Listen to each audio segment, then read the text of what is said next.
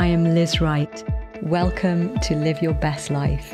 The only thing that matters now is living by the power of this wonderful new creation life. We're going to become an undefeatable force of radiating glory, and we are rising up strong now in this hour. Hi family, thank you for tuning in today and joining me for this week's episode of Live Your Best Life. It's going to be a very, very special conversation today. I have the honor and the joy of being able to introduce you all to one of my dear friends she's just a beautiful woman of God whose whole heart belongs to Jesus. She's a mum, she's a wife, she's also an international prophet and intercessor who's respected and loved by people all over the world. It is my privilege and honor to welcome into the conversation with me today, Sarah Jane Biggart. Sarah, welcome. Thank you, Liz. What a great welcome. And it's just lovely to be with you and see you, and have been loving Live Your Best Life. And so it's an honor for me to be here from Scotland with you today. Yeah. Oh my goodness, it's a joy. I'm excited to see what Jesus does as we begin to talk, because honestly, family, SJ, I call Sarah Jane SJ. So SJ and I have known each other for a long time, and we're in our interior life, in our secret life with Jesus, we're very, very similar. So I just encourage you, as we begin to talk, I'm going to ask SJ to share some of the treasures of her life. She's actually just authored the most amazing new book called Seeing Beyond, which you'll be able to get a copy of, but which includes a lot of the treasure of her deep, real walk with Jesus. But you will be so blessed by reading that, because it is a how-to. It's not just that you can walk like this, it's the how you can walk like this, learned through years in the trenches of walking out many, many intercessory assignments. But I want to begin. So I encourage you, you're going to get blessed. Listen for the nuggets for your own life today as we begin to talk with each other. But SJ, I wanted to begin by asking you to share with everybody that life-changing experience that you had where you had a visitation from Jesus. Would you go there? Would you share that with us? Sure. I mean, like yourself, there's been many occasions when I've met with Jesus that have been so impactful in my life. And isn't that what you want? The reality of the transformation of the living God with you, our living Savior, and just that sense of the reality of the spirit realm, the reality of who Jesus is, the reality of his amazing character and love for us. And so for me, there have been many, but the one that I opened in the book with was about 10 years into my walk with faith and faith life, religious life, let's say, because a lot of it had been, reading the word, encountering God in small ways, but this changed my life forever. And so it was very much that I'm on the floor, I'm in a worship set. I can remember the carpet, it was so imprinted on me. I can't remember the music, but I can just remember weeping and crying out to God inside of myself. I just want more of you, Jesus. I just want more of you. I just want to know you more. I just want to understand your ways more. But above all of that, it is just that driver of, I just want to know you more, Jesus. And so I can remember that just really snotty, messy crying, that way that you can sometimes get when you're going after Jesus. And you just don't care. Just don't care. But desperation. It was just that I was aware of kneeling on the floor and just being in that place of, I'm just desperate. But I was a hot mess. And so I, at one point, did the whole, I'm going to put my hand over my face because, this is getting really ugly now. So in that moment, as if you will, the ugliness of the emotion and the desperation of my heart, I saw Jesus right there, and he was right in front of me on the carpet with me. And he just said, just come into my arms. And it was like he knelt alongside me, but then he led down and he said, come and let me put my arm around you. And so I literally led on the floor and felt the arms of Jesus just encircling me. And in that moment, it was like the Song of Songs. In reality, it was that, lay your head on me and let you have, let me have, or let you have your rest in me in that moment. But it just sealed something in me. It just fused his love, his passion, coursing through my body in the real time. And it wasn't a vision, because we're used to having visions, right? As seer Yeah. prophets, we're used to having Right. visions and encounters, closed with our eyes closed, open with our eyes open. But this was very much Jesus in the moment, in that place with me, holding me and me letting him hold me. And that, I'm feeling the goosebumps as I remember So it. I Just, can feel the presence of Jesus really strongly while you're yeah. sharing. Actually, there's impartation happening. Yeah, and just that sense of, I did not want to leave that place ever. It was like, I just want to stay here right now. I just want to stay here right now. And I can remember hearing a voice from the platform, and actually it was I was meant to be on the ministry team, and I was one of the leaders, and I'm like, I don't want to leave this place. Yeah. And somebody said something like, if you can get off the floor after worship. And I thought, I just want to stay here. And so I stayed there for as long as I could, as people began to mill around my feet and get in the way of this encounter. But Jesus just said, you can come back here anytime. You can come into my arms at any point. And I think at that moment, the reality of Jesus' presence in my life was so accessible, so available, so easy and so tangible, that began even more of a pursuit. And I think, Liz, you know exactly what I mean. When you pray that, I want to know you more, I want more of you, Jesus, you're never satisfied. You're never satisfied. And it's just like every encounter you have with him, every moment you have with him, it's just like, you just want more, don't you? You just Yeah. want more. Yeah, Yeah.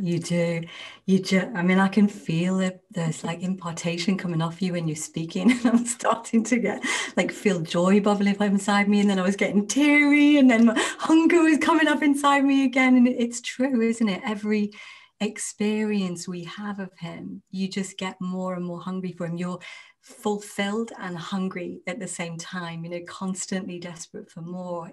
Yet, no, like you said, the experience of his love, it changed you. Once you know his love, it can never be taken away from you, can it? This is the privileged life that we were born again to live. We were created to live, and that Jesus has made the way for us to live, and it's his desire. And I think at the moment, he's drawing all of us back to his feet into this experience. And that's why I think your book is so on time. It's so important right now, because religion doesn't cut it anymore for any of us, right? Everyone's done with trying to live our best life, trying to live a good Christian life. And it's noble to desire to do that. But we end up burnt out, exhausted, and complicated in the way that we live, where really it's like you experienced, it's that we can know him. Do you know, honestly, I'm just going to read this scripture, SJ. While you were talking, I kept thinking of 1 John 1, because your life epitomizes what I believe is the Apostle John describing to all of us the normal Christian life. I'll just read it really quickly because it's just really strong in my spirit. It says, it's what you just talked about. It says, we saw him with our very own eyes. We gazed upon him and heard him speak. Our hands actually touched him, the one who was from the beginning, the living expression of God. This life giver was made visible, and we have seen him. We testify to this truth. The eternal life giver lived face to face with the Father and has now dawned upon us. So we proclaim to you what we have seen and heard about this life giver, so that we may share and enjoy this life together.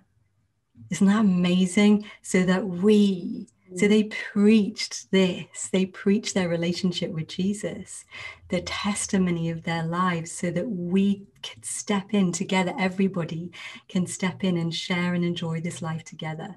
For truly our fellowship, our relationship, right, is with the Father and with his Son, Jesus, the Anointed One. And it's what you've said, and it's what you do, isn't it? You preach this, you live this, you teach and activate people into this experience that you live.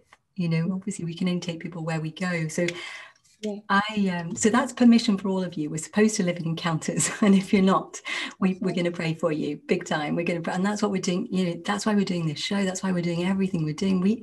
Because we've experienced Jesus. There's nothing else, and we just passionate that the whole bride will wake. The whole bride will come into encounters and out of that sensation of separation. So Esther, I wanted to ask you, when you're activating people and teaching people who are stuck and say they're feeling that sensation of separation, they can't experience Jesus, what can you give us some nuggets, so a couple of the keys that you use to take people from where they are, where they're stuck, into the experience of him? Yeah, I think often we've read scripture, haven't we? And we've thought, well, I'm reading about the love of Jesus. I'm even reading Song of Songs. I'm thinking that's beautiful. It's poetic.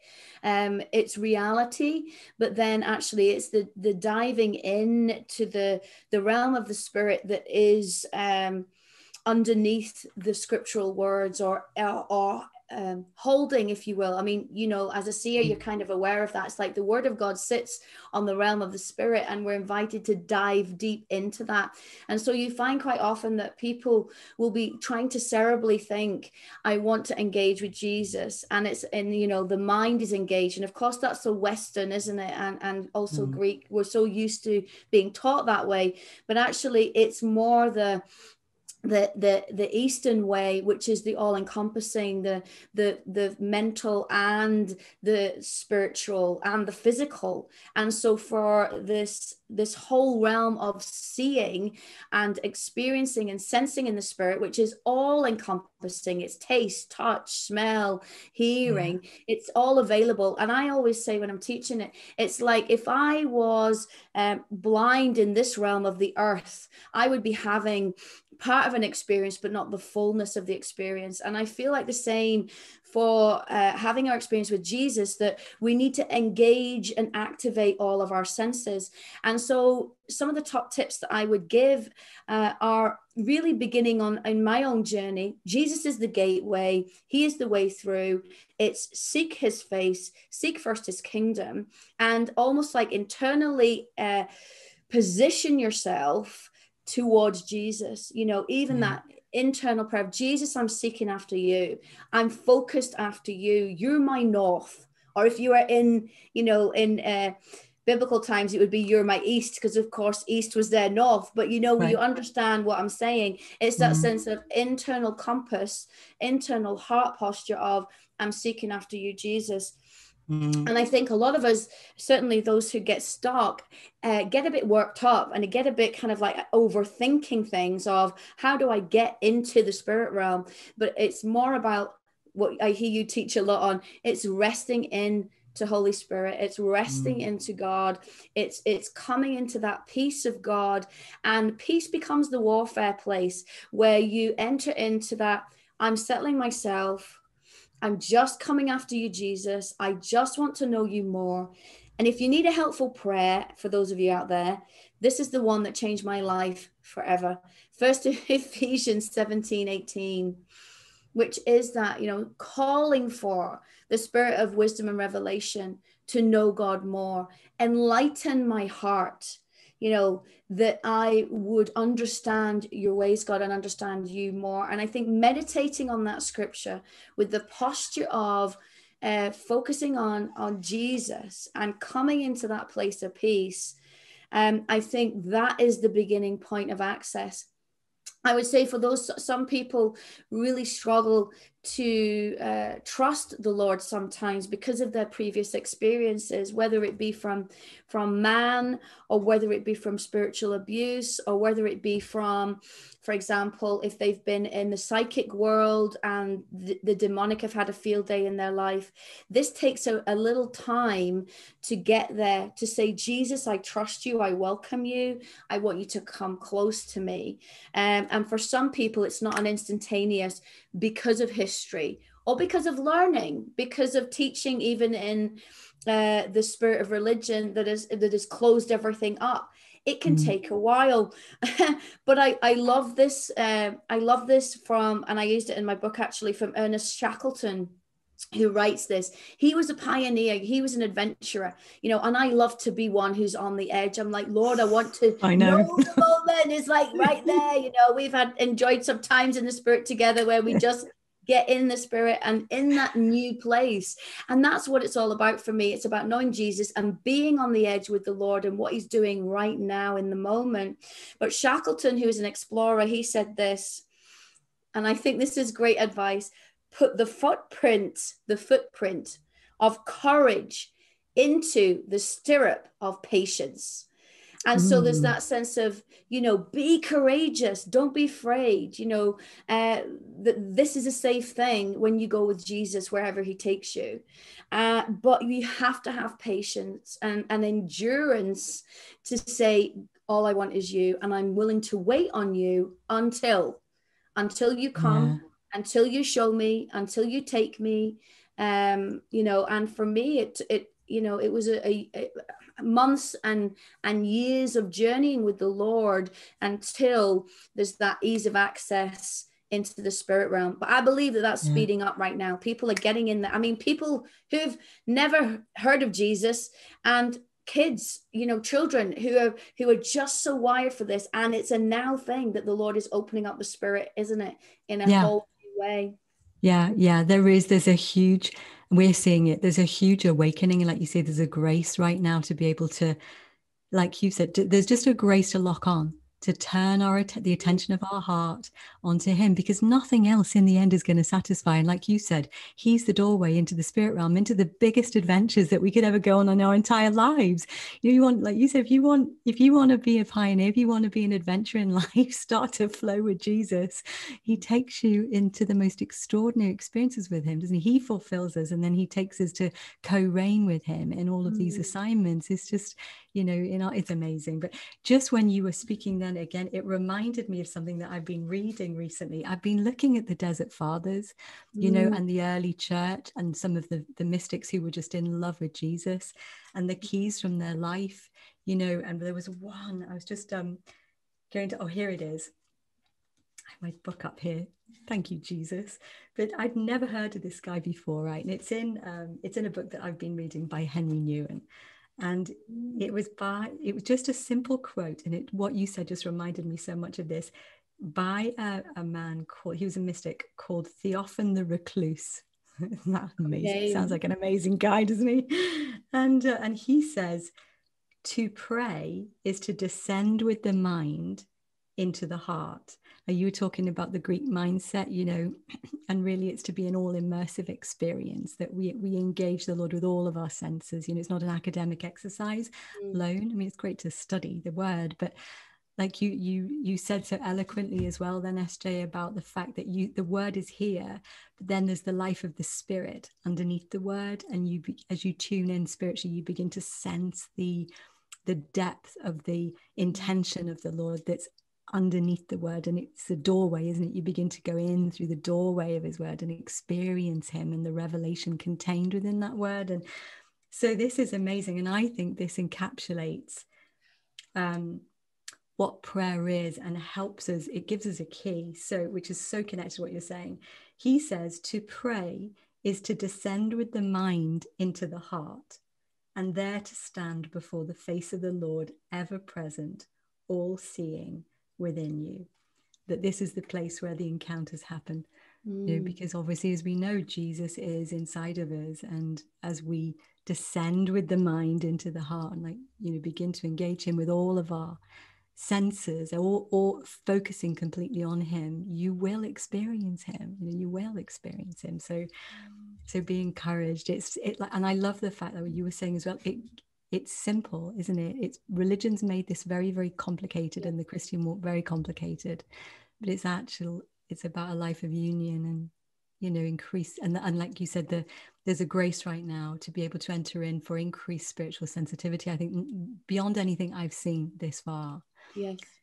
So another question that I wanted to ask you about the revelation that the Lord has given you about the secret garden, that you write about in your book, that it was your favorite movie when you were a little girl.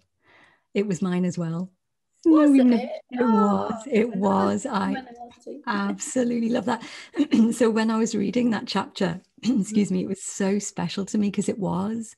But the Lord's given you so much beautiful revelation about that being a metaphor and the healing that he brings to our lives as we start to go there. Would you share a little bit of that revelation with us? It was beautiful. Sure. Yeah, I think this is it, the sense of, we move in the peace of God, as we were saying. And I happened to be lying on a sunbed on holiday with my family. And the Lord said to me, ask me to show you your garden. And I was like, huh? I was just literally lying on the sunbed, and I was like, okay, I didn't move. I was just like, Lord, show me my garden, and in that instant, he took me in the spirit to this beautiful location and started to unveil it to me in small views or vistas, and this sense of, there were waters and there were fields and green and there were trees and there was wildlife in the garden. And I'm like, where are we? I'm used to visiting you in your garden, Lord, where you are and where we meet together and have conversation, but this is not that. And we know about the Garden of Eden, where God created man, and, where there's a meeting place and the walking together with the Lord.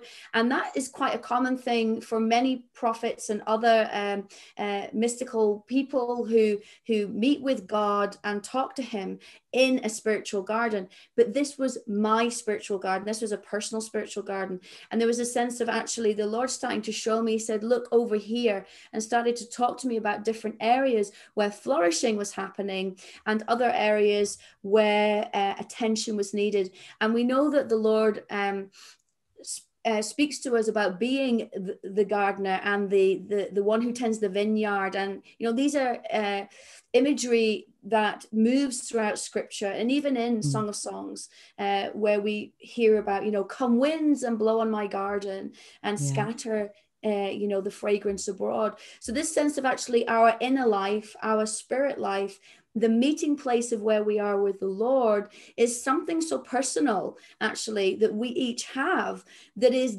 designated ours.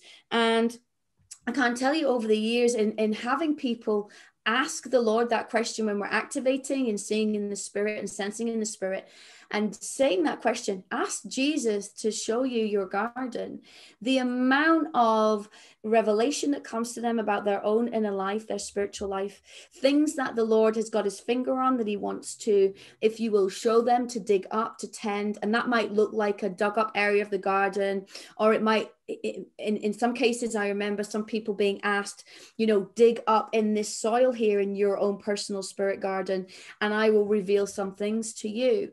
And some objects coming up which told them about some generational things that needed to be dealt with in the spirit realm. And so it's a phenomenal healing gift to be able to go there to see how you're flourishing with the Lord. And, some people are like, why is my garden so dry over here? Why is it not saturated and wet? Lord, talk to me about that. Because, Liz, have we not believed a lie that we're not allowed to ask God questions and have a conversation with the Lord, that we should just get revelation and almost be silent? But I think there's this conversation back and forth, this weaving of bondedness that the Lord does each time we're in the spirit with him. So I think I would encourage people to ask that question, Lord, show me my garden, like in Song of Songs, and expose ourselves, if you will, and be brave to see actually what what healthiness or unhealthiness are we in the spirit? Mm, Because the Lord, mm, he wants to help us get to the most flourishing, saturated place that we can mm, possibly be. And mm. it's an amazing tool. It's an amazing thing. It is. And like you say, you know that when he invites you there and you begin to see the condition of the garden of your own heart, and you know that he's for you. The only Mm, reason he's showing you this is so you can give it to him so that he can be the solution and he can bring more healing and transformation, like it says, like the story unfolds in the movie The Secret Garden. That's the journey of our life, isn't it, to this, mm, ultimately to this beautiful transformed life, and we become his perfect reflection. It's just, we don't need to fear him or fear anything he does in our life. He's perfect in all his ways, isn't he? And yes. you just get to shine a little bit more, and he's so faithful. I've learned that down the years. He's just Yes. so faithful. Yeah.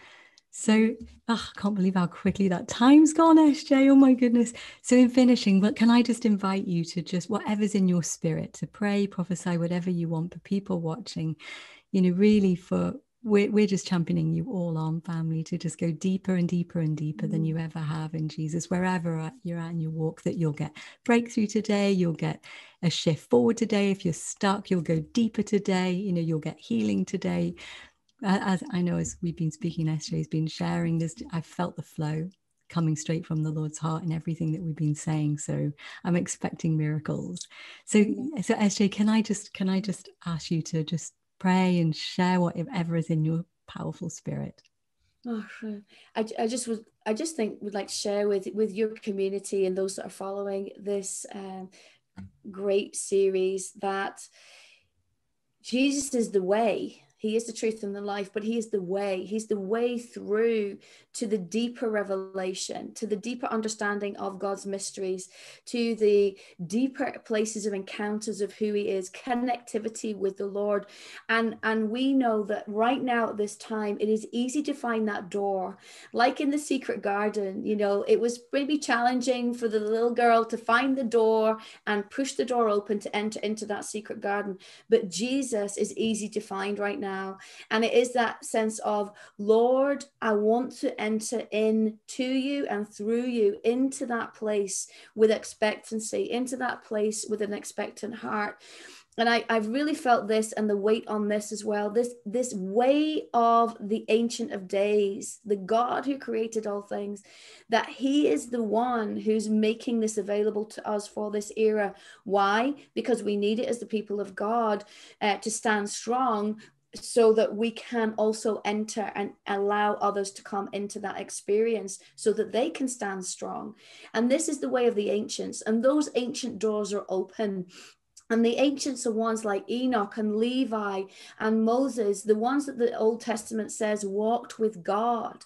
And so there is this invitation to go through the door in the spirit realm that is Jesus into the way of the ancients and learn the way of the ancients, those who walked with God. And I just want to pray for you all listening to that as we just release that impartation of hunger, of desperation, of more of Jesus, to just be desperate, to be thirsty, and have that yearning and passion and powerful desire for more of him, that would not leave you, that every time you meet with him, even in a small way, there would be an increase, and there would be a greater desire and a greater yearning and an increase each time you experience and encounter him and his ways of the spirit, that you would hunger after more, not in the wrong way of almost being addicted to encounter, but being addicted to Jesus, being passionate for Jesus. It's all about him. It all starts with him. And make this your prayer. Lord, I seek your face. I seek your kingdom, and I seek you as that door to enter into the fullness of life with you that is in the spirit and beyond what I know, beyond what I've experienced. Take me there, Jesus, because the way is open to you. Yeah. Oh man, oh man, God, I can feel the presence of Jesus.